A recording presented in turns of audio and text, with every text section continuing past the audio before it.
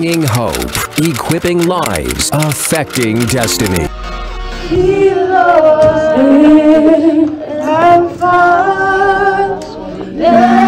Let's just be on our feet. Let's begin to give God worship this morning. Begin to bless Him. There is no one like Him. He is God all by Himself. He alone is worthy of our praise. He alone is worthy of our worship. We search all over. There is nobody like our God. Just bless Him with the fruits of your lips this morning. No one else can touch my heart like you do. And I have searched throughout eternity, Lord. There is none like you. There is none like you. There is none like you.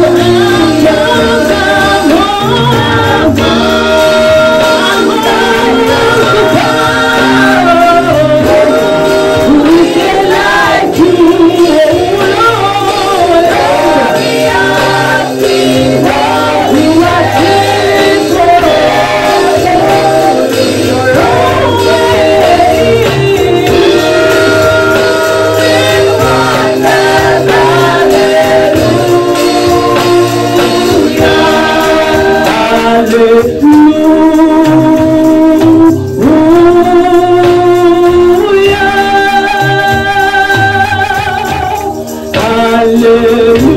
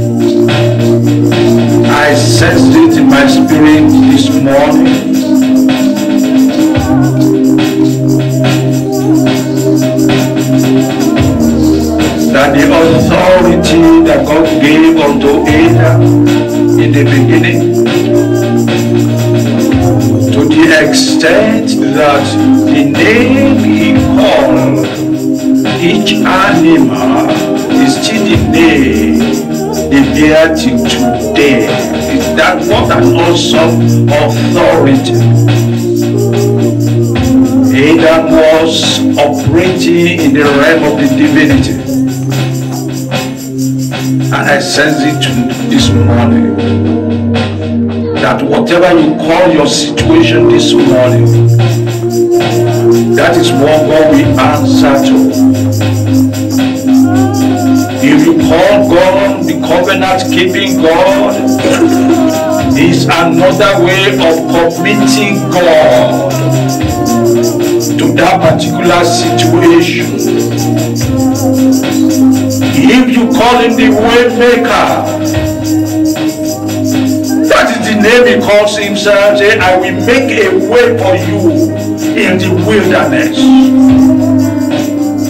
If you call him a miracle worker, say, I will bring out water from the waterless pit. Water will start to gush out in the desert, a dry land.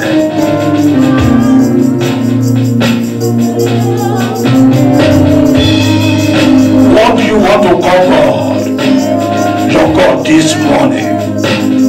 Open your mouth and call him to your situation and give him a name that you want him to answer to even this morning. Lord, you are the way maker. Lord, you are the problem solver. Lord, you are the answer to every situation.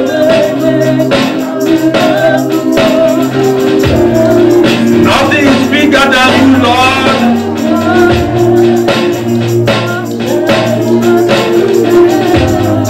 You are the biggest of all the biggest.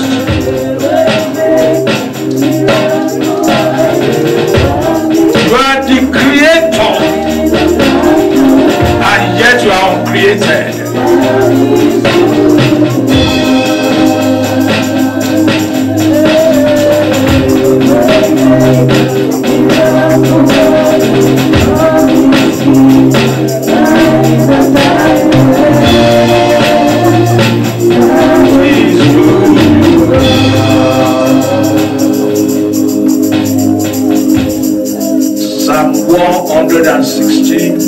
Psalm 116, verses 12 and 13. Psalm 116, verses 12 and 13.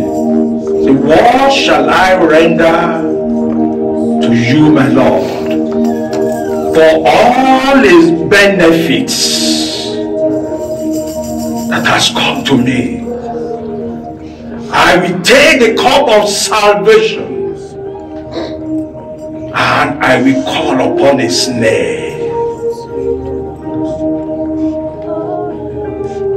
Before our very eyes, the month of July is being enveloped. What can we render back to God? David asked himself, what can I render back to God? For all the good things that he has done, for all his benefits, I will take the cup of salvation. The cup of salvation is the cup of deliverance. The cup of salvation is the cup of thanksgiving. I will take the cup of salvation and I will call upon his name.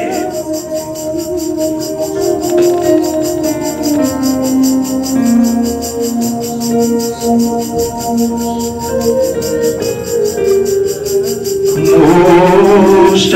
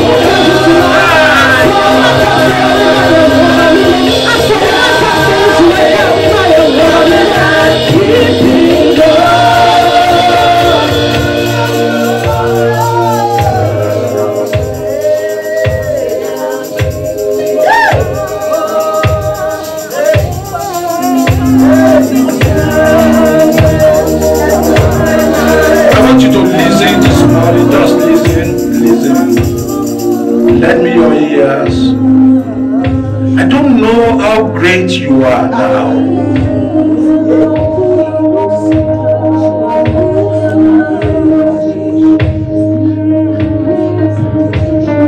I do not know how great you are. But there is a greatness that is called the exceeding greatness of God. Please give me Psalm 71 verse 21. Psalm 71. I want us to read it together. 71 verse 21, please. Thou shalt increase.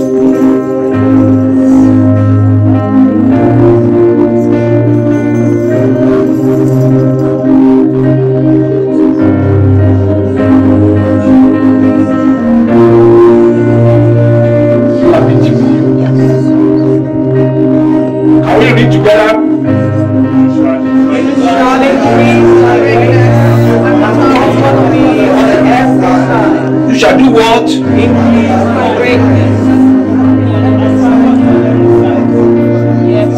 In the month of August, there is greatness in the air.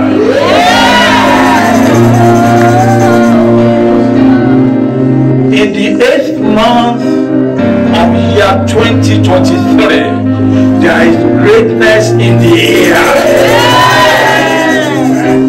In other words, it's a season of greatness. And so I want you to open your mouth and call this greatness into your life. In this season of greatness, Lord, what makes great? Lord, let my life attract it. What makes for greatness, oh Lord, let it flow in my direction. Let it flow in the direction of my children, oh Lord. Let them be established in life. Let them be established in destiny. Let this, the month of August, be August indeed, even in their lives. In the name of Jesus Christ, you shall increase my greatness, and you shall comfort me on every side. Every side, none is excluded. Every side, every side. To your left, to your right, in your front, behind you, every side.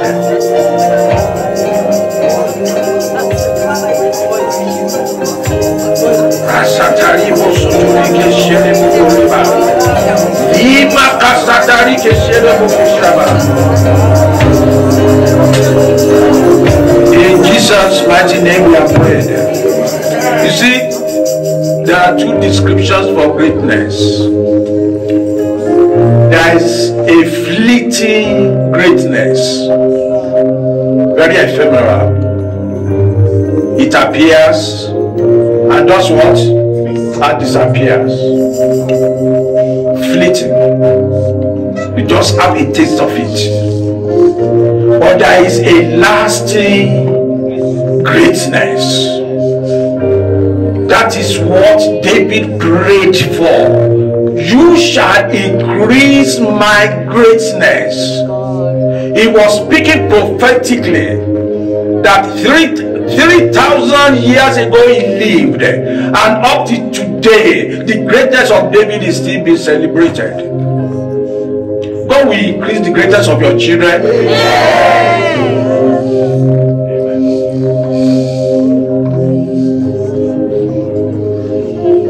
There are some children that will come and just go without leaving a mark, but that will not be your children.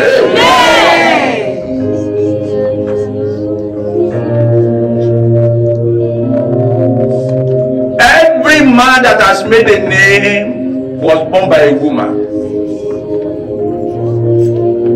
He or she came by the same route that your children came from.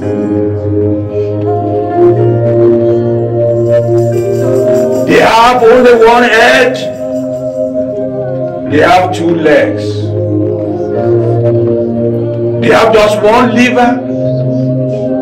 They have just two kidneys. And possibly some may even have just one. But because the hand of God is upon their lives, their greatness has gone beyond measure. And that is what I wish for everyone in this auditorium this morning. I say God will increase your greatness. He will increase the greatness of your children. In the name of Jesus Christ. You will not labor in vain over your children. Oh, you will hit the fruit of your labor. In the name of Jesus Christ. I want you to call upon God again. Lord, increase my greatness and comfort me on every side.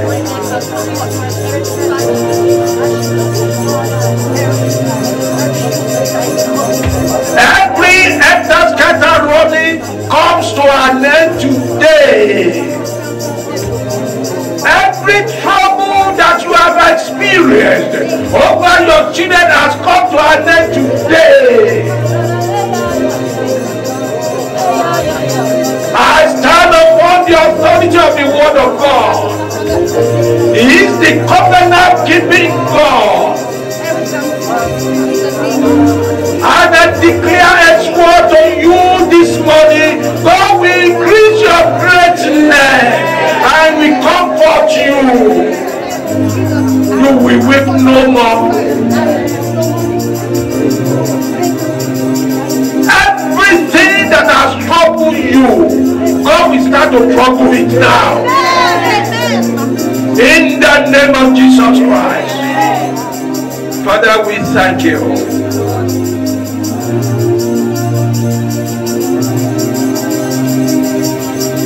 Hallelujah. Whatever that brings glory, wherever the glory of God is being incubated, it will not pass you by. It will not pass your children by. In the name of Jesus Christ. The month of August will be a month to be remembered. In your life, in your home, in your work, particularly in the lives of your children. In the name of Jesus Christ. Father, we thank you. Indeed, you are the Most High, God of heaven, ruler of the earth, King of every nation. We shout hallelujah to your holy name. We shout hallelujah to your holy name. We shout hallelujah to your holy name. We lay all our crowns, all that we are. We decrease in your presence. that you may increase even in our lives. Thank you, precious Father. Father, the time has come for your word and not our ears. Open our eyes that we may see. Give ear to our ear that we may hear. Let the spirit of understanding, let it suddenly fall upon us like never before, that we may be able to trade even with your word. Thank you, precious Father. Lord, we are ready. Our minds are made up to receive the word of life. Speak to us, Lord, like never before. Thank you, precious Father. In Jesus' mighty name we have prayed. It's my pleasure to invite our brother Owe, to the podium. Let's give him a round of applause. Encourage him, please. Encourage him. Encourage me. I will secretly pray that thank God is taking over, and thank God is taking over, and I will have to come up here. Jesus help me. Praise the Lord. Hallelujah. It's a great thing for God to be in the house. While God is here, I just want to assure you that if your heart is open to Him, He will heal any situation in your life, be it financial, be it emotional, be it career. God is in the business of blessing His people. Even if I don't want to bless you, God wants to bless you. Even if I want to curse you, God wants to. We saw that in the Bible. When Balaam wanted to curse a people, God is a father that loves to bless his people. He's in the habit of blessing. Even when God decides to chastise you, He's actually preparing you for that blessing. So if you open your heart, you will receive a blessing from the Father this morning in the name of Jesus. Amen. Praise the Lord. Today we're going to be talking about we're going to be doing a topic that, honestly speaking, if you look at the whole of me like this, I'm not qualified. Daddy gave me a big task. The whole of me is not qualified to teach this topic. But thank God that I'm not the one that will have to teach it. We'll just have to trust God to help us this morning. Praise the Lord. The topic is there. Thank you so much. Your time, your life. Praise the Lord. John, just want to read the scripture. I wrote it down here when I was preparing. I don't remember what it says again. I don't even know why I wrote it down, but maybe if I read it, God will remind me. If it doesn't remind me, then it wasn't relevant then. John chapter 4 verse 38. It says, I sent you to reap that wherein you bestowed no labor. Other men labored, and ye are entered into their labors. Praise the Lord. So that's Jesus speaking there.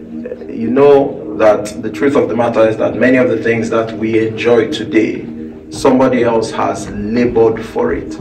I thank God for the life of our brother Brokaide when he was taking us on in the empowerment service. He mentioned something that if you don't want to even make progress for the kingdom of God or for yourself, do it for your children. Do it for your children.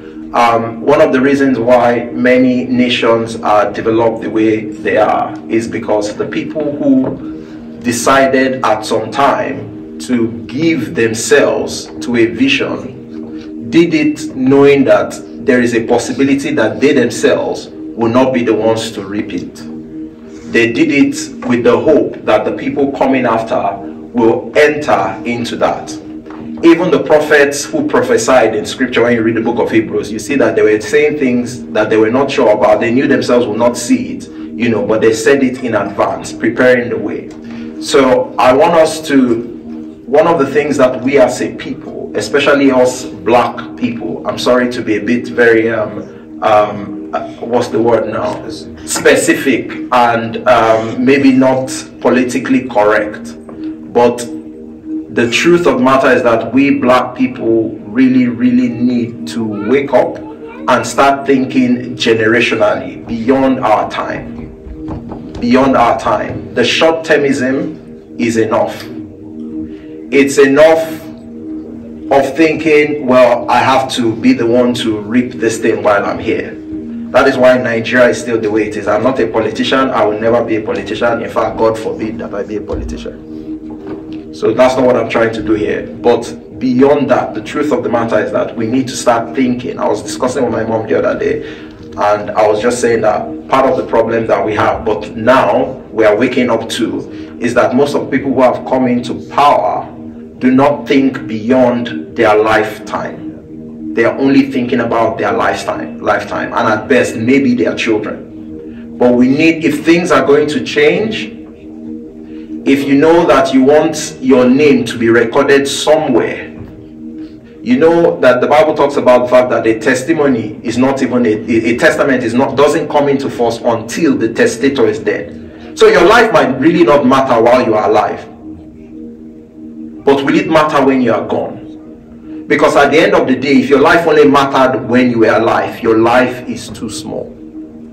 If your life only mattered while you were alive, your life is too small. The Lord will help us in the name of Jesus. I pray that God will grant us the grace to sow generationally in the name of Jesus. We will not reap only what the previous generation have sown, but we will also sow greater things. Jesus Christ said that the things that I do, greater things you will do, which means that it is a failure for our generation if all we do is benefit from what has been done. As a matter of fact, we are supposed to improve on it, and that's the joy of the fathers, that they can look at us and say, these guys are doing even better than we did. In actual fact, it's not that we are doing better than we did, it's that we are starting from where they stopped.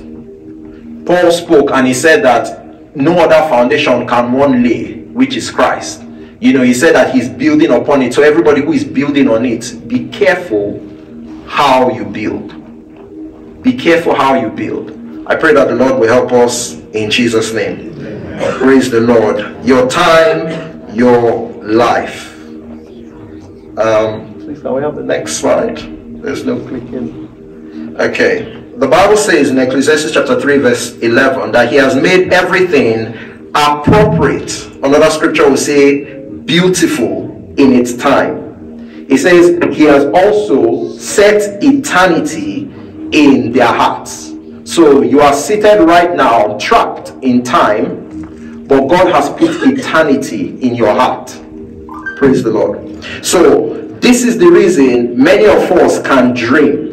The reason why you can dream and see beyond where you are. You can sit here now and you can begin to travel in your mind. The reason why you can do that is because God has put eternity in your heart.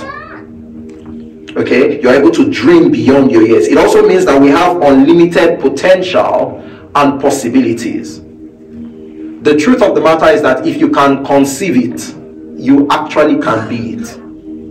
I know that statement has been abused and many of us have taken it lightly. The fact that it could come into your heart means that it is a possibility, because nothing comes from nowhere.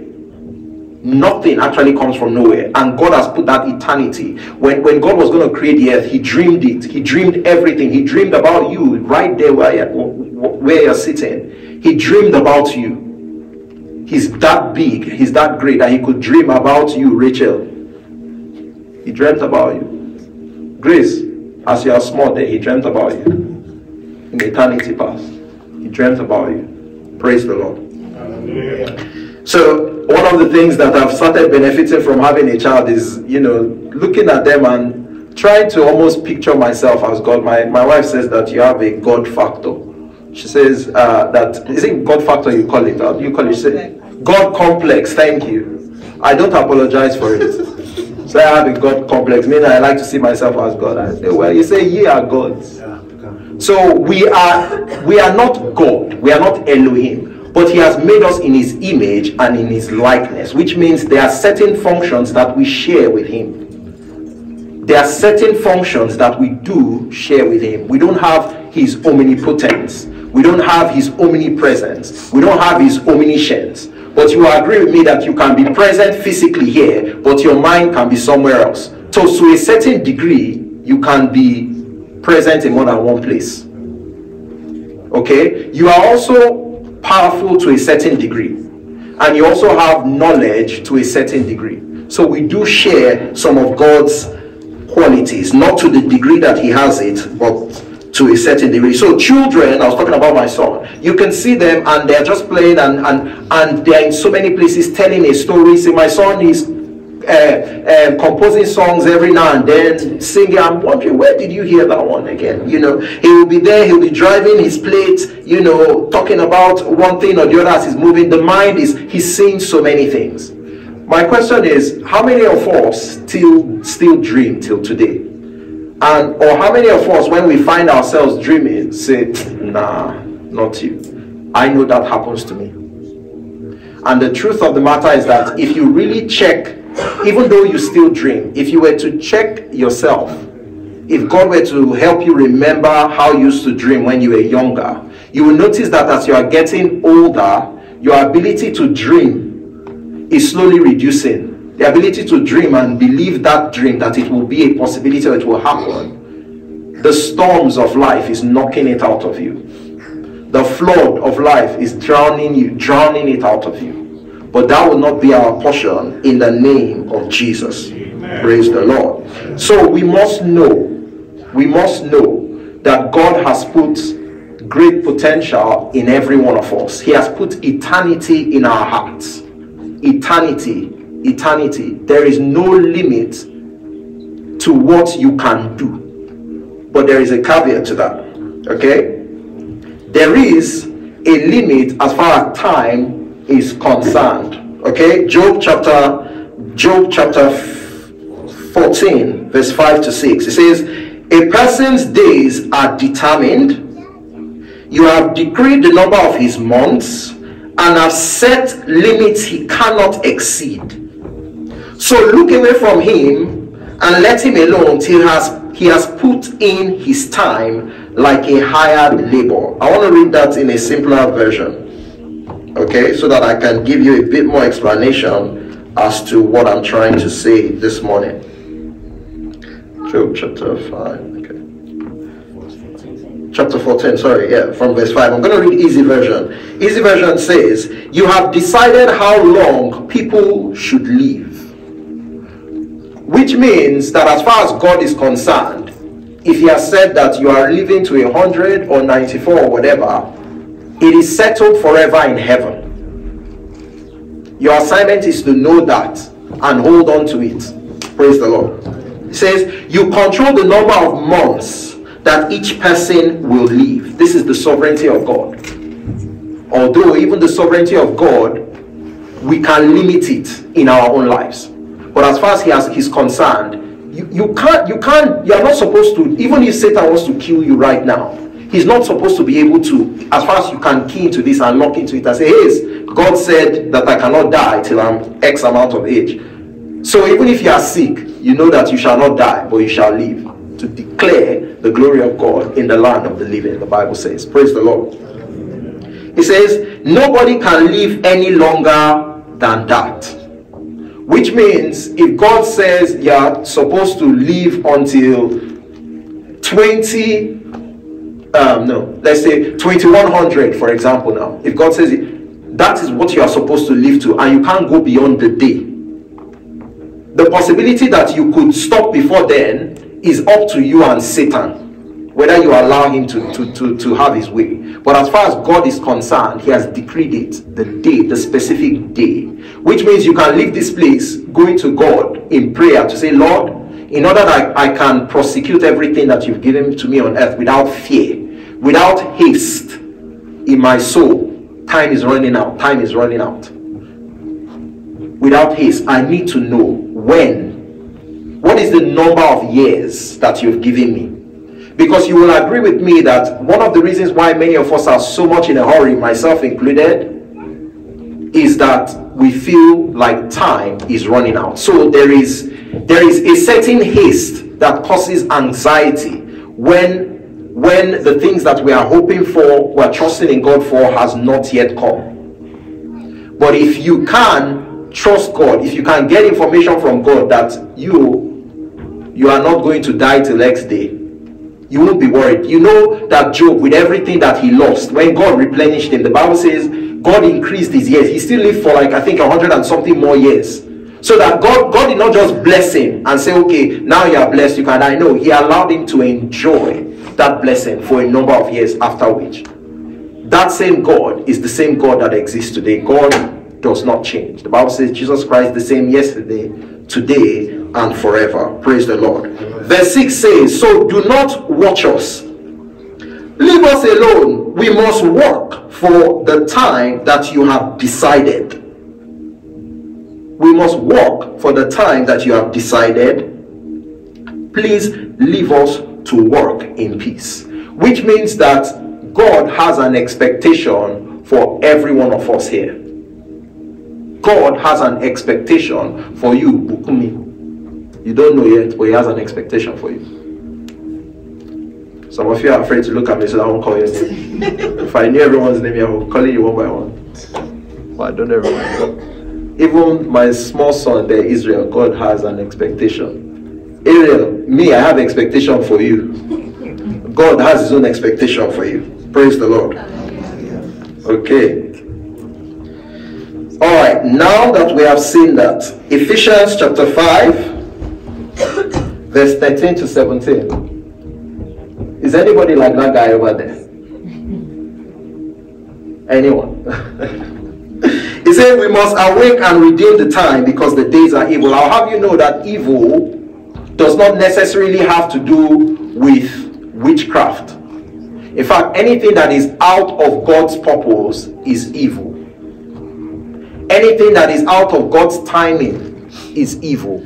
So let's not think of evil as only harm. Anything outside of the will of God is evil. Praise the Lord. So I want to read that scripture, Ephesians chapter 5. Ephesians chapter 5. Sorry, please, how many minutes do I have? I forgot to, because we took a bit more time. If you can tell me how many minutes I have left. You tell me. Okay. Ephesians chapter 5, verse 13. I'm reading from verse 13. It says, but all things that are reproved are made manifest by light. For whatsoever doth make manifest is light. Because I'm not here to preach. I would run away from this verse. The temptation to begin to preach on it is very high. My wife is exhausted. Verse 14, it says, wherefore he saith, awake, thou that sleepest, and arise from the dead, and Christ shall give thee light. Which means until his light is in you, you can open your eyes all you want. The truth of the matter is that you are still asleep. So many of us can quote the scripture, arise, shine, for thy light has come, and the glory of God is risen upon you. The Bible says that gross darkness has covered the earth. How many of us are aware that gross darkness has actually covered this earth right now? Some of us may not know. But again, I will resist the temptation to dwell on that and focus on what we are teaching. Praise the Lord. Verse 15 now says, see then that ye walk circumspectly, meaning carefully, meaning walk with intention, walk with purpose. Praise the Lord. It says circumspectly, not as fools, but as wise, redeeming the time, because the days are evil. Wherefore be ye not unwise, but understanding what the will of the Lord is. Which means anytime that you are outside of the will of the Lord, you are not walking in understanding, you are not walking in wisdom. It doesn't matter how intelligent it might look. If you are not walking in the will of God, you are walking foolishly.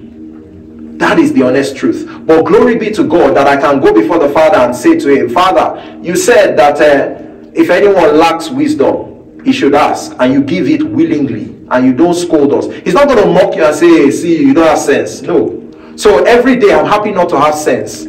and I can go to him and say, Lord, you know my frame. You know that this boy doesn't have sense. He's lacking. I'm lacking it seriously. It's an infirmity in me. Help me. Help me. I don't know how to execute today. So much evil. The Bible says sufficient is the evil for today. That job you are running into that looks like it's good, if you are not seeing it with the eyes of God, it could be evil. That retirement or that sack letter that you are receiving, if you judge it with the eyes of man, you might think that it is danger, but God might be saving you from something. So we don't see things as God sees things, then we are foolish. But when we can see things with his light, the Bible says, in thy light we see light. Until we are seeing things the way God sees things, we might miss it. I pray that the Lord will help us in the name of Jesus. So we must awake, and redeem the time. To redeem means to buy back, which means that time is already against you. Time is already against you. From the very day that you are born, time is already against you. You might be thinking time is against you because you've made mistake. No, time was already against you the minute Adam fell. So it is only in Christ that you can redeem time.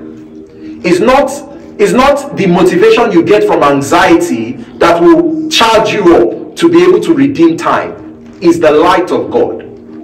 It is true that time is against you, but it is only the light of God that can help you. Praise the Lord. You must therefore have a sense of importance as you use time. Have a sense of importance as you use time. Psalm 90 verse 12. Psalm 90 verse 12 says, so teach us to number our days that we might apply our hearts unto understanding. That we might apply. So, which means there is something about a countdown clock that can give you wisdom. Provided it is not with the eyes of anxiety and haste that you are looking at that time. The only way you will avoid haste and anxiety is when you are in the will of God or in the light of God. So we must be conscious of time.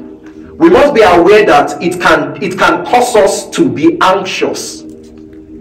That haste, it does do that to us. But when we commit all to God, there is a hymn that says, my times are in thy hand.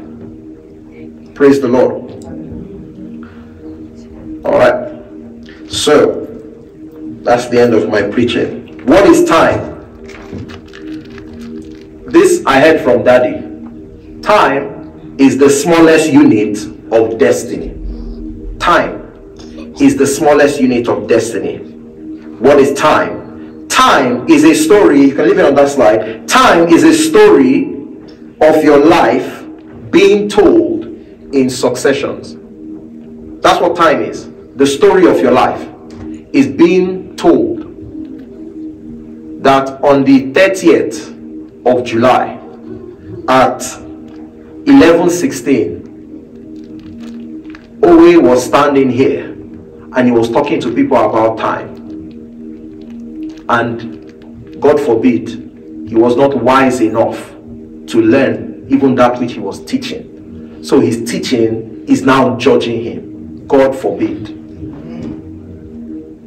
So as you are seated here in the archive, in the annals of life, something is being written. You see, there is a book that has been written about you according to God's plan. Your assignment is to keep on keeping with that writing in this realm, because the one he has written is in eternity, but it can change. Don't let God be editing your life. Jesus Christ himself had to do certain things that it might be fulfilled what was written. So many times you'll find that life can be easy once we know what is written. But when we don't know what is written or where to find what is written, we will be walking in our own wisdom, the wisdom of the world. We will not build according to God's pattern, but we will be building according to society, according to what is popular, according to what the times and season dictates. So how you dress today is designed by who? In fact, right now, I think all the shops now, unfortunately, girls are at the mercy of, is it Generation Z now or whatever? Because these fashion people will not design anything that is outside of the focus group of a certain generation of people. That is what happens. So many of us can be confined, subject to whatever is out there, because a certain people have said that this is what must be in vogue. If that thing does not conform with God's will, what are you going to do about it? Or more tragic, what are you doing if you don't know God's will? The Bible says, be not unwise, but understand what the will of God is. Praise the Lord. So time is a story of your life being told in successions. Time is an opportunity to try again. So many of us may have failed so many times and we think that's the end. No, thank God, it didn't happen in eternity. It happened in time, which means I can try again. You can do it over because you are in time. What is time? Time is an opportunity to get things right. So what, you got it wrong yesterday, you can get it right today. Even if you get it wrong today, who says you can't get it right tomorrow? The psalmist said, rejoice not over me, my enemy. Though I fall 7 times, I shall rise again. Praise the Lord. What is time? Time is an opportunity to heal. So many of us have been hurt. Either hurt by a spouse, hurt by a dear friend, hurt by parents, or whatever. We know the saying that time heals all wounds. What that means is that over time, with the right things in place, that wound can heal. So we must be careful not to just think that it's just the passing of time. No, it's an opportunity. So what you do as time is passing is what will determine what then happens. But you must know that the possibility of your healing exists in time. He has put eternity in your heart. So I'm poor today, but I know that somewhere in time,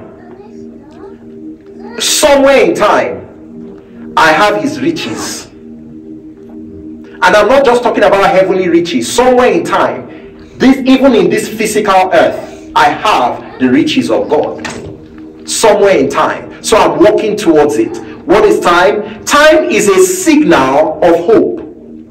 If you have lost hope, you have lost everything. But I'm here to tell you today that Jesus Christ can restore your hope. Why? Christ in me, the hope of glory. Praise the Lord. Time is an encouragement. Things won't always be the same. I love saying that all the time. It's like music in my ear. When my wife will shake her head and say, this, I'll say, don't worry. It's not always going to be like this. You are single now. I was watching one film on Netflix yesterday. I said, this is what is killing our single people. Thank God I'm married. And you watch people that are happily married. Everything is sweet, sweet, sweet. It's not always so. Let me just tell you. Everything will be fine eventually. But when you watch films, it looks as if it's sweet. It's not sweet every day. It's not sweet every day. But in any case, when you're watching those things, of course, they're trying to show you their best life and all that. You'll be saying, God, when? God, when? Please, single people, don't watch. If you see romance, don't watch it too. Stay away. But there is hope. There is hope. Praise the Lord. Tell yourself, I'm not always going to be single. Sorry, that was just for the single people here. I know that you want to be married one day. Some of us are getting married soon. They're not. They can say it with confidence because now they've set the date and the time. Once upon a time, they didn't know the time that was going to happen. So time is a signal of hope. Praise the Lord. It's an encouragement that things won't always be the same. Time is a chance to become who God has destined you to be. So it is written, see, in Hebrews, I love that so much, because the Bible was talking about Jesus Christ, and Jesus Christ said, this psalmist was the one, of course, prophesying, that Jesus Christ in eternity past, before time, he said, sacrifices and burnt offerings thou wilt not, but to do thy will have I come. A body thou hast given me. Anytime I read that scripture, I say, yes, yes, yes. You have given me body to do your will.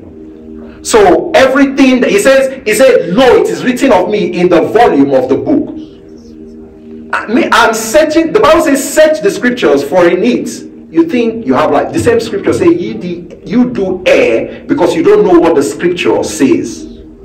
So you must search scripture. The light of God through his spirit must guide you to search it and find it, because written in this book is something about every one of us here. Maybe if you check very well, you will see your name written. It's written there. It is written. Is it not easy to find where you are going when SatNav is telling you where to go? Even when you know the way, do you know that there are many ways to get to the same destination? Some places might be blocked, but thank God for Waze. Everything inspires me. Now anytime I'm driving, even when I know where I use Waze, and my wife will say, don't you know where you're going? I say, this is why many of you have abandoned the Holy Spirit. You know where you're going. You know where. That's your problem. You know where you are going. I don't know where I'm going, for goodness sake. Every day, Lord, how is today going to go? Because me, I don't know, but you've seen it. So I can trust him. If I can trust Waze, why can't I trust the Holy Spirit? Praise the Lord. All right, so time is an opportunity, is a chance to become who God has destined you to be. Praise the Lord. So, next slide, please. How can time be used? Time can be spent, time can be wasted, time can be invested, time can be enjoyed. Time can be spent, time can be wasted, time can be invested, time can be enjoyed. I have done all four of these. God help me. I'm still doing all four of these, both wasting and spending. But my assignment is to try as much as possible to certainly avoid wasting. Spending might still happen every now and then, because till Jesus' face I see, I'm not perfect. But my assignment is to make sure I avoid those first two things. As you get older, it even becomes more dangerous for you to be on that lane. Praise the Lord. So when I say time can be spent, what do I mean? When you are spending time, you get no return on investment. There is no return on investment when you are spending time. How do you know? If you cannot think of any worthwhile benefit you received from spending 2 hours talking to, I don't have a name so that I don't call a wrong name by mistake. Let's say Lagbaja. If you spend time with someone and you cannot pick something that did something for you, you have spent that time. There is no return on investment. And you know that it's possible for you to spend time with someone, and even though that person was giving you value, you took nothing. For example, God himself knows that I'm giving value today, right now, because he's the one that gave me this thing that I'm telling you. So if you live here and you got nothing, you spent your time here, but it's not my fault. It's not my fault. I know it took me time. I was in pain yesterday. Even this morning, I was still asking the Father, is it still your will that I come? The Father knows what I'm talking about, because I was praying that maybe overnight another father spoke to him so that I don't have to drink this cup. Praise the Lord. Time can be wasted. What does it mean to waste time? It means that you lose something as a result of using your time for that activity. In other words, you are worse off as a result of how you've used that time. How many of you have ever been there? God, why did I go there? Oh, it's such a waste of my time. How many of us have ever been there? I've been there many times. In fact, when I was younger, because I'm still young, I know that some younger adults are saying, hey, so you know you're old. I'm still very young. When I was younger, every time my friends would go out, they would party, they would enjoy themselves. Me too, I wanted to do it. So me too, I would go and save money, because when you go out now, you must dress well, you must have money to spend. So I would do all those things, and then I would go out. Every time I went out, my mother's prayer was working against me. I will come back from that party and I will be asking myself, so what now? What did that do for you? Absolute waste of time. You know, unfortunately, you will not even know that you are wasting time because you don't know the opportunity cost. In other words, you don't know what you could have done. That's why it's a tragedy to live a life that is without vision. You don't know what you could have done with that time. So you just say, well, praise the Lord. Time can be invested. In other words, you gain something more as a result of how you've used your time for that activity, which means there is a future return for the use of your time. For example, if you take certain things from here today, your life should not be the same. You should be able to see something in your life that must stop, that this thing in my calendar needs to go off. No more date with this Netflix at so and so time. I'm not saying don't watch Netflix, I watch Netflix, but we know to the degree that we might be doing it that is no longer useful for us. You can cut a bit of it. What is your schedule, your daily schedule like? Do you have an idea? Do you know where you are wasting time? Do you know what that time there can be used to? I always say the hardest thing, it's easier for me to give you money than to give you my time. So I get very angry with young adults when we set for you people to come on second Saturday and you have agenda that only God knows what is doing for you. I have things to do with my time. Kyrie has things to do with his time. Praise the Lord. The hallelujah was only the older people that could say it. I've struck a chord. Glory be to God.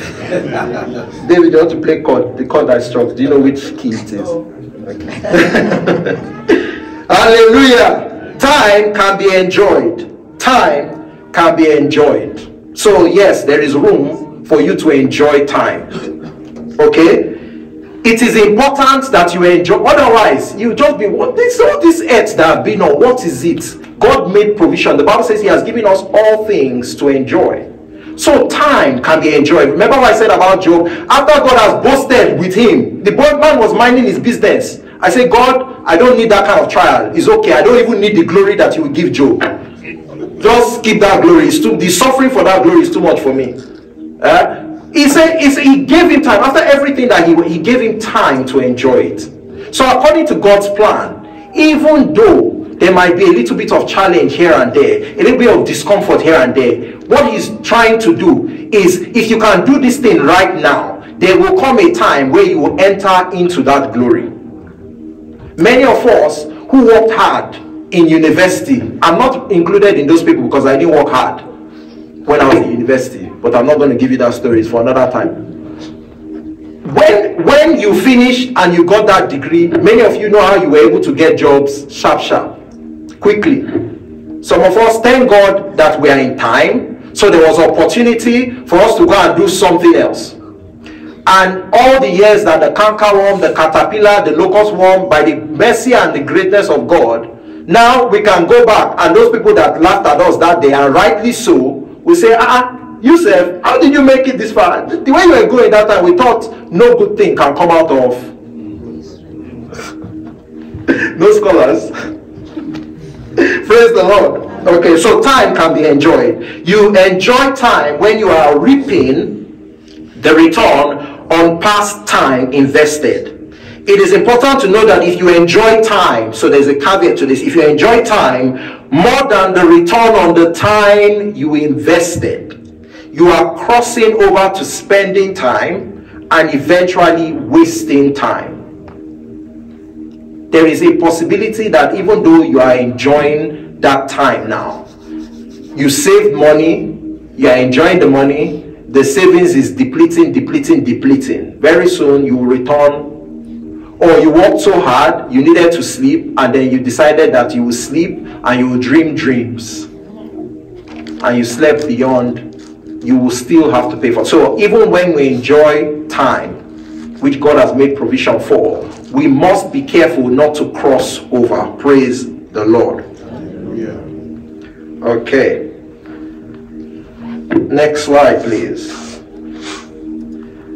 How many of us have actually calculated how many hours there are in a year? I won't lie, it's until I had to do this thing that I went to go and check. Of course, by reason of my work, I know how many hours are in a week. I know that one. I know how many hours are in a month. I know that one. But do I know how many? Sorry, not is this even correct? Oh yeah, sorry. I know how many hours in a week, not in a month. Yeah. Sorry, I know it's 168 a week. Praise the Lord.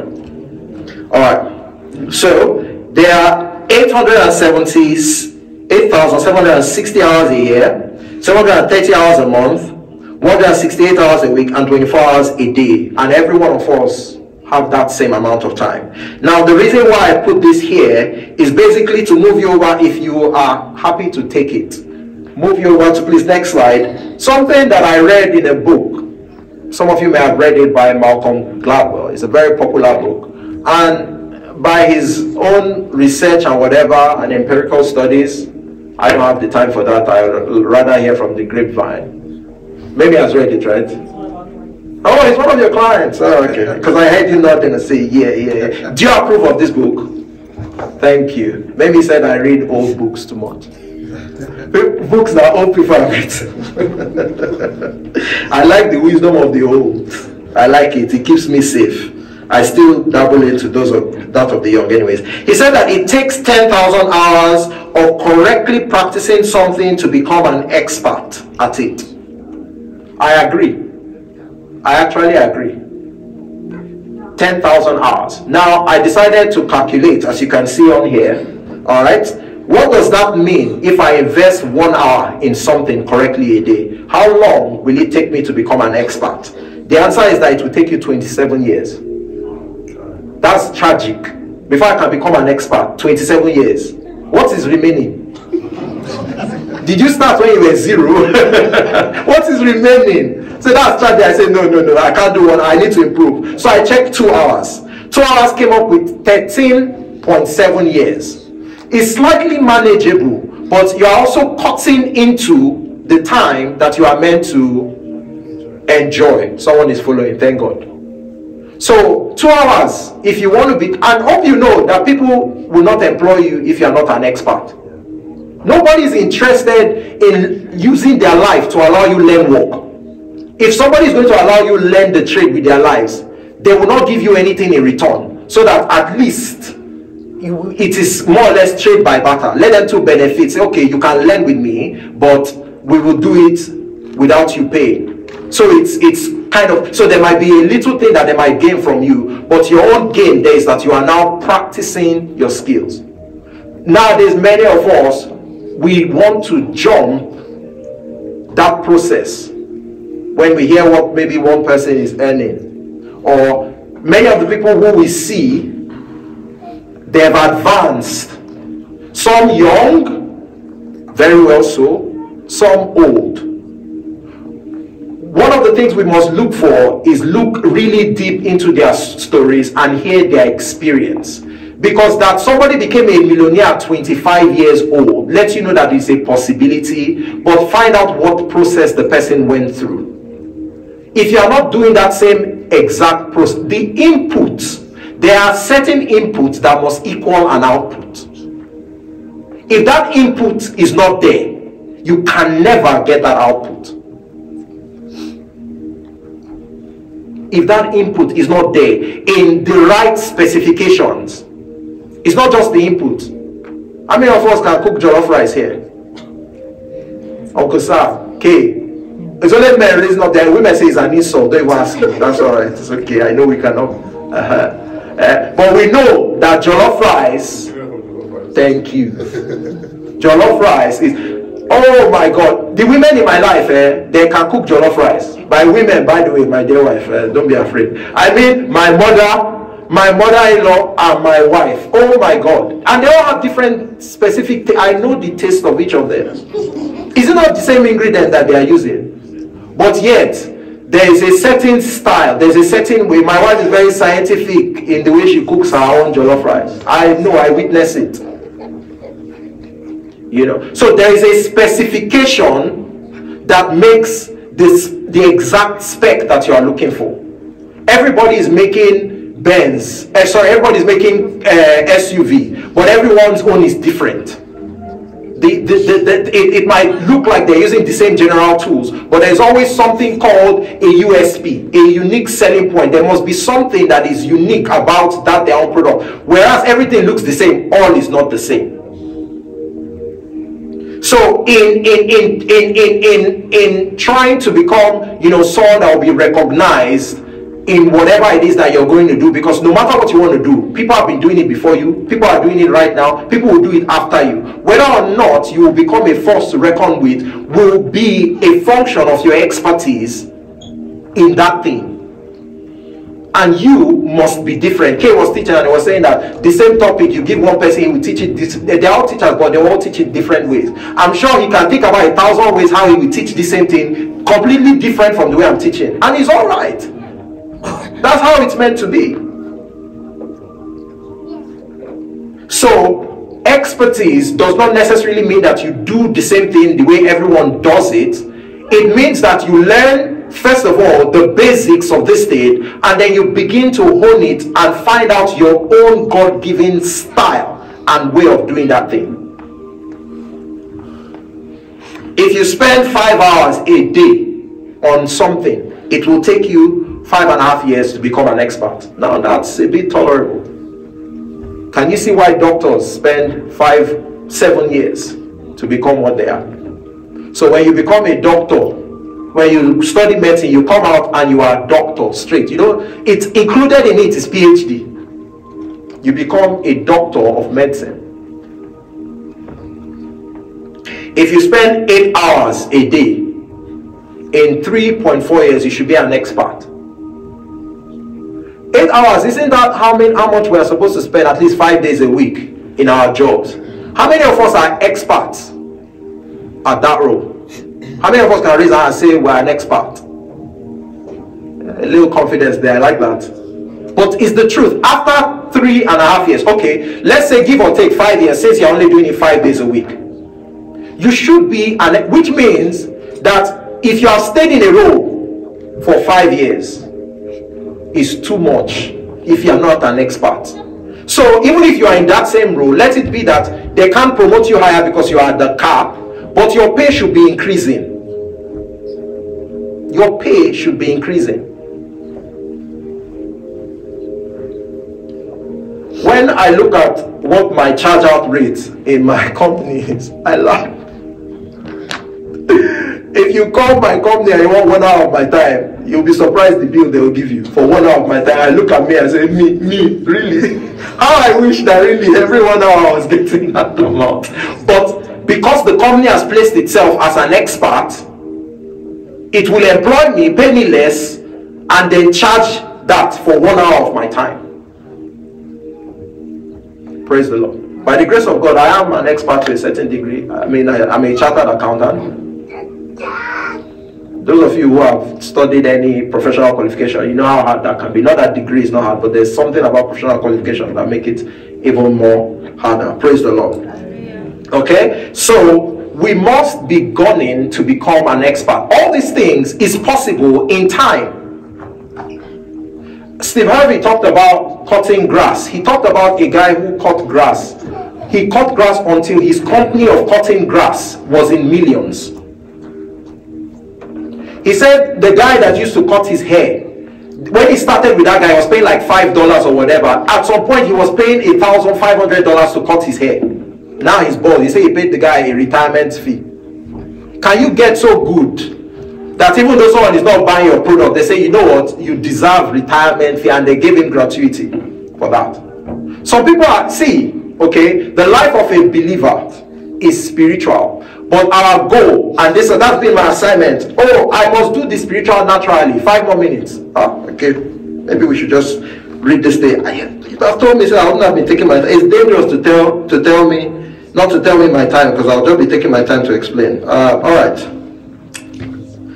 I was going to discuss this one, but I will skip it. Let's just quickly jump to scroll. Leave this slide, because I want to be out of here. You said 5 minutes. Can you move to the... Which one? Skip this slide. I was going to spend time here, but skip it. Let's just quickly do this one. All right. It's very important that you know that life, really and truly, this might not be an exact science, but it's just about right, okay, can be broken down into 4 stages, all right? 0 to 25, okay? At this stage, you focus on learning, dreaming, and experimenting. It's okay to make mistakes here. Be careful though, as some of the mistakes that you make at this stage can deal fatal blows to your destiny. But mostly, the mistakes that you make experimenting within that age, you can correct. In fact, some of the mistakes actually even helps you later in life. Between 25 and 50, you must continue learning. Learning never stops. In professional qualification, there's something called continuous professional development. So you continue learning, expanding and reshaping your dreams. Your dreams that you had should start getting a little bit clearer. Your vision for life. Reshape it.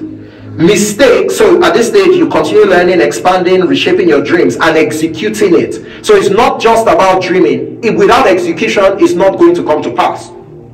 It's not going to come to pass.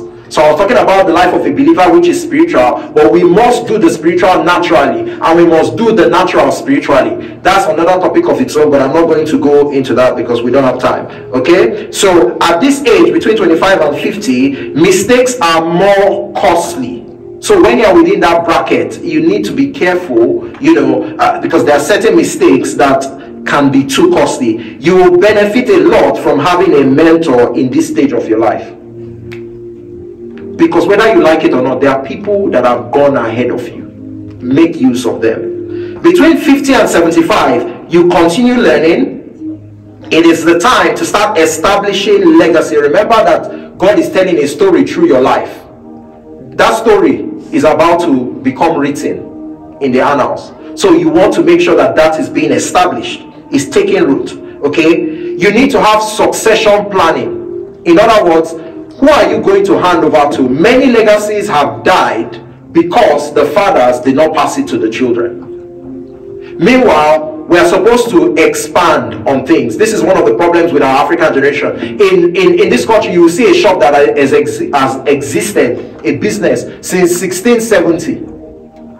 But how many Nigerian businesses can you tell me existed in 1800 that is still standing? So we need to keep thinking that, okay? Our mistakes at this stage can be fatal. Mistakes at this stage can be fatal. Why? Because slowly you are coming to a time where there is no more opportunity to make changes. So at the last stage, 75 plus, you are then at the stage where you start providing high-level insight and support to prior stages. At this stage, you want to even be comfortable enough to share your mistakes. I have mistakes that I can share, but I don't want to share them now because you say, can anything come out of? So of course you are making such mistakes. Look at you. So let me first move far first. At 75, you can now start sharing your mistakes. Why? Because people already know that you are successful, and your mistakes will begin to encourage them. Say, you made this mistake and you still made it. Praise the Lord. All right, my time is up now. I had a few more, but I cannot share it. I'm going to hand over to Daddy. Thank you, sir.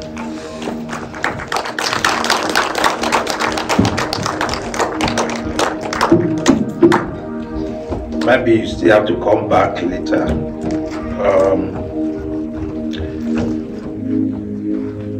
God has always been beautiful. I was to give this message.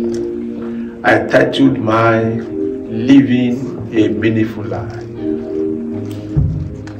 But on Friday, God said to me, give give the assignment to the teacher that just left. And I just told him it has to do with time. There's no way I will be able to present it the way he presented it. But let us assume for a moment, and I'm just rounding up, that you have a very rich benefactor who left you with a sizable sum of money. I said to you that till you die, you have £86,400 to spend every day. £86,400 to spend every day. The caveat for that is that a penny for each day must not enter into the second day. In other words, the £86,400 of today, I must spend everything today. And another £86,400 will be given to me tomorrow. But there must not be a transfer of any amount from that of today till I die. You know that is not possible. It amounts to daydreaming. But there is someone that gave you and has invested in you 86,400 seconds every day.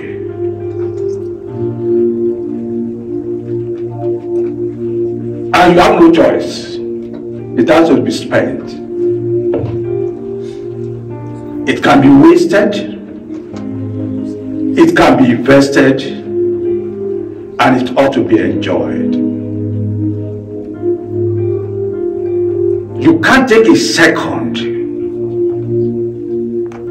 of today into tomorrow, and you cannot take a second of tomorrow into next tomorrow. But inside of it, like the scripture you read to us, is eternity. How well have you been living your life? There is a ray of hope with the last diagram that he showed us. At least for me, that I'm still within the bracket of 50 and 75. So I've not transited to the last stage. So there is a hope for me. So if there is a hope for me, that's what? There's hope for you also. Let's be upstanding before God. It's your time. You have the right to spend it. You have the right to waste it. But we have come today as Golden Arena, giving hope, equipping lives, and affecting destinies. Invest your time. My children, invest your time. Don't waste it. Parents, many of us will waste our time in the presence of our children. I said it last week, watching My African Magic, or whatever the name it is called. It is examples that we lay down that our children will follow. The conclusion of the matter, according to Solomon, is this. Let us hear the conclusion of the matter. Life is fleeting. And there is someone that is waiting for you and me at the end of the day, who will, by the record in his hand, we ask you, how have you spent your time? Time is free, but it is priceless. can be spent, it can be wasted, it can be invested, it ought to be enjoyed, but the choice is yours. Bow your heads.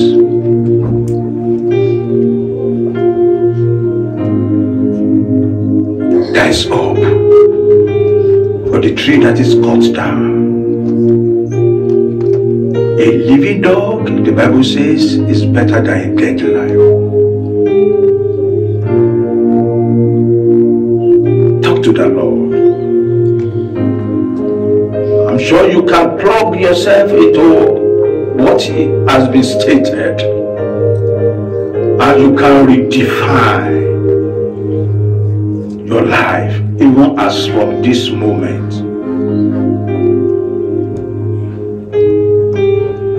Maybe you are saying, I've wandered far into what I shouldn't have, but Lord, today my mind is made up to live according to the expectation of heaven. Grant me the enablement to make a meaning out of my life, out of the time that you have given unto me. I will not come here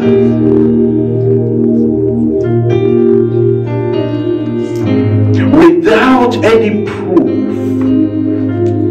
to show for my existence, and I will not exit this life until I fulfill the purpose of God for my life. Lord, grant me the enablement, the will to be able to do your will.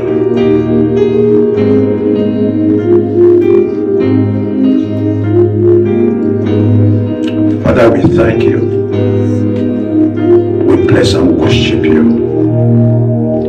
We ask that you will imprint into the chamber of our hearts the message of today, the clearer call that says make haste, for the time is not in our favor. Thank you, precious Father. In Jesus' name we pray.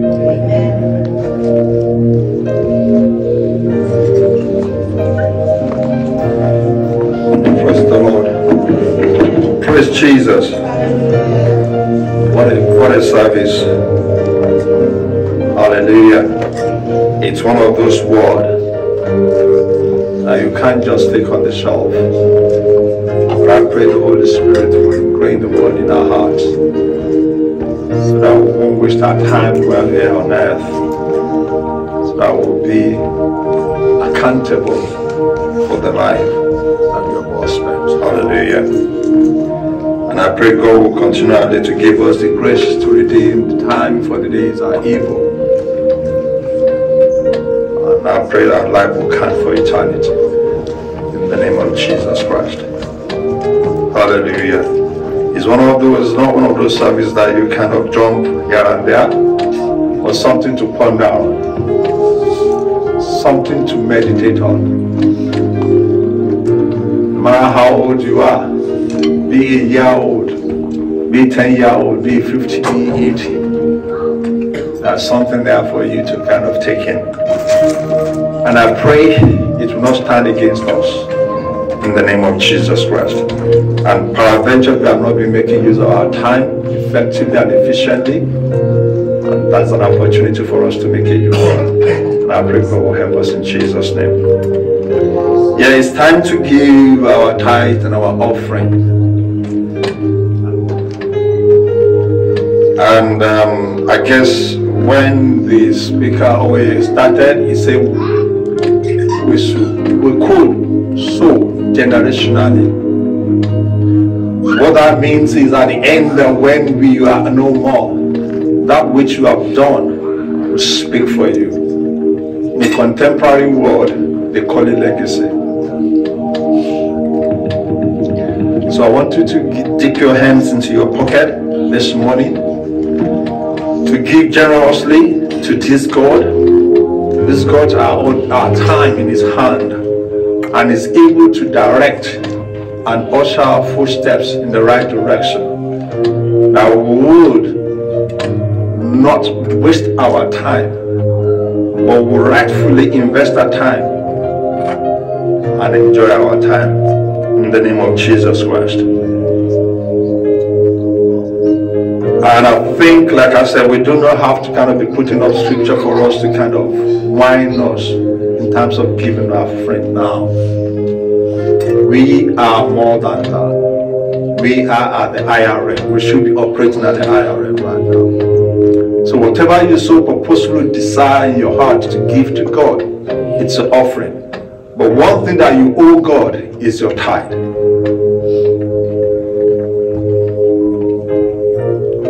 And I believe we've got envelopes. We've got, yeah. So put something in that envelope. If you're still using the envelope, cross the I's and dot the I's and cross the T's. Like I said, let's run Bimbo and BC out of business. Let's keep them and let's find out another ministry to run. Okay? Let's do this. God help us in Jesus' name. And I want you to pray upon that offering, upon that tithe that you're given this morning. That is leaving your hand, it's not leaving your life. But it will come back 100-fold in the name of Jesus Christ. Pray on your offering, pray on your tithe, that God will multiply you and increase you in the name of Jesus Christ. If you can put on the screen for me Psalm 115 verse 14, we can quickly use that to pray on our offering. Psalm 115 verse 14. And I think Pastor was saying when he opened this morning, he gave us Psalm 71:21, that God will increase us. Say, may the Lord give you increase more and more, you and your children. Amen. The way God does that is when you sow generationally. That God is able to increase you in leaps and bounds from left, right, and center. And I pray, God, who has said it in his word in Psalm 115 verse 14, that same God will increase you more and more, and he will increase your children and your children to come in the name of Jesus Christ. And so, Father, we want to thank you for this opportunity given unto us. We want to appreciate you because you are a loving Father. Thank you for the opportunity to bring to your storehouse, O Lord, as you have commanded us, Lord Almighty God. Lord, we ask and pray the Lord, you will increase us more and more generationally in the name of Jesus Christ. Father, we bless your holy name, O Lord. We appreciate you because we know you are a good God and we would never lack anything good. Because you said it in your word and we believe in your word and we trust in your word and we hold you accountable to your word because you are not a man to lie and a son of man to repent. If you have said it, you will do it. And this is the confidence that we have in you, O Lord. That, Lord, you will do that which, O Lord, you are proposed to do concerning us in this house, individually and corporately, O Lord, in the name of Jesus Christ. Father, we bless your holy name. We will never lack anything good in this house, in the name of Jesus Christ. Money will answer to us when it matters, in the name of Jesus Christ. Thank you, eternal King of glory. For in Jesus' precious mighty name we pray. And for those who want to give but they do not have genuinely, Father, we ask and pray the Lord, you answer this ones, O Lord Almighty God. You make, O Lord Almighty God, Father, their path to cross to, Lord, with lifters of destiny in the name of Jesus Christ. And by this time next week, O Lord, they will have more than enough to give in the name of Jesus Christ. Thank you, eternal King of glory. For in Jesus' precious mighty name we pray. Amen. Mimi. God bless you.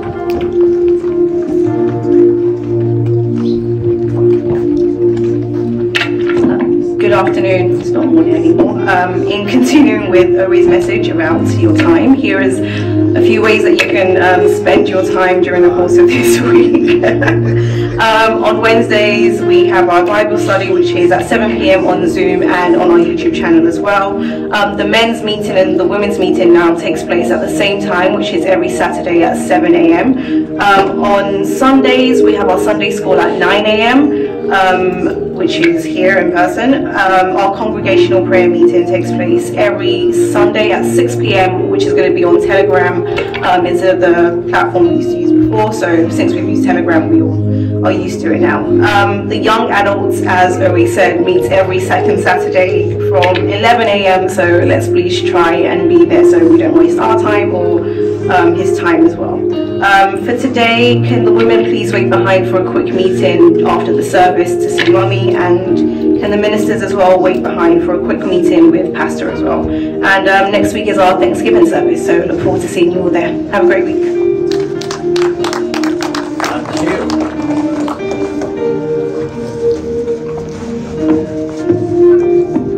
Can we please appreciate Mimi? Amen. Amen. Amen. Let's close the meeting and let us be upstanding.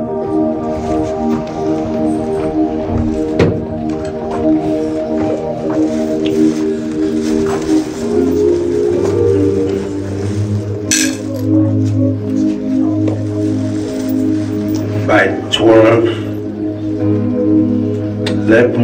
11:59 tomorrow night, we will be ushered into the month of August,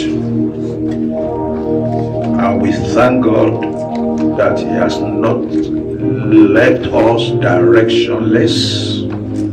He has told us what His purpose is concerning the month. He has told us what His agenda is for the month. He has told us what His plan is for you for the month. It was a behold, I present to you life and what? And death. Choose life and live. It's a choice.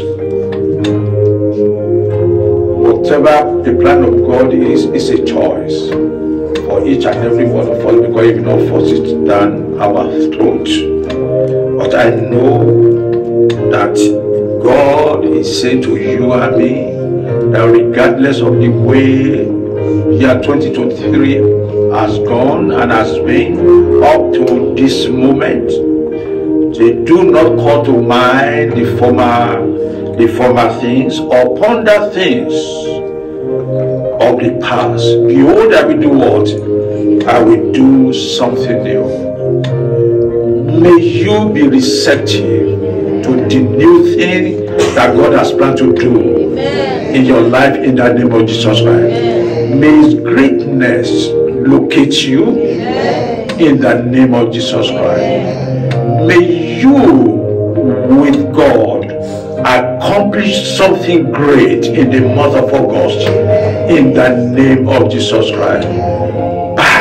By the time the month will be coming to an end, may you be able to look back and say that Ebenezer, God has been good unto me and unto you in the name of Jesus Christ. It does not matter what the condition is in the country, just like in Genesis 47.